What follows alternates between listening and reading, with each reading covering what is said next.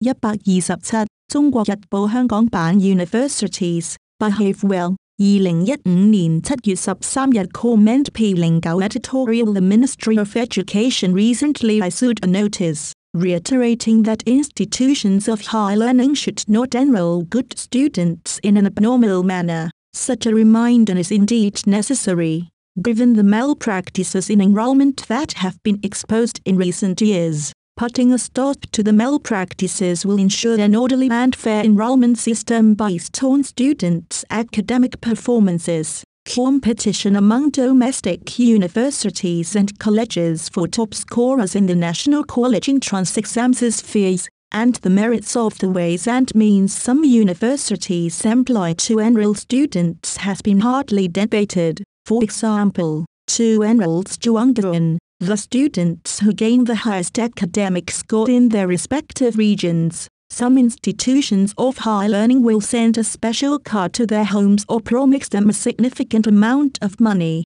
Some prestigious universities such as Peking and Tsinghua universities have also joined the scramble to sign up such seemingly high-flying students. In fact, the development of higher learning institutions and higher learning education relies on competition. To attract the best performing students through exhibiting their academic advantages and offering a better academic environment should not be a target for controversy and criticism. However, the use of abnormal means and ways for this purpose is not only against the principle of equitable enrollment, it also damages the images and reputations of the universities involved. The reputation of a university largely lies in its own academic performance and its ability to attract high-quality teachers. The enrollment of a certain number of students with high academic scores should not be the leading criteria to judge a university's merit and status.